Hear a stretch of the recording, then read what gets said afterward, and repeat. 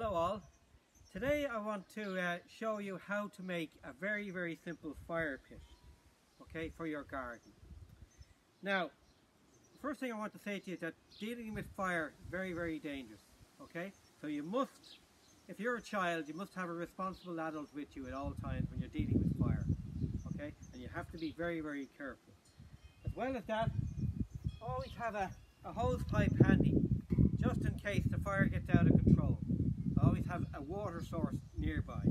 Okay, so here's the fire pit that we're going to make, okay? And I've made it already.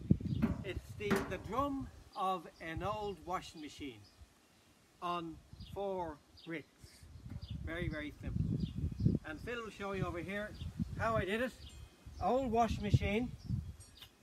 You go to your recycling centre and talk nicely to the man or woman who's there and ask them for an old washing machine. They may or may not give it to you, right? But if they do, then you get yourself a sledgehammer and you break it open. That's the hard part. It's not easy, but the important thing is when you're breaking it apart that you don't hurt yourself, and also you don't damage the actual drum inside. Okay? So anyway, that's the remains of the old washing machine. You can bring that back to the recycling centre, not a problem. Okay? Then you get the drum, so it ends up like a drum like this. Okay?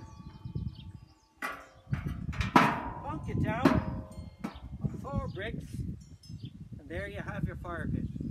Okay? You don't have to go to Woodies or B&Q or anywhere like that, spend 50 to 100 euros on a fire pit.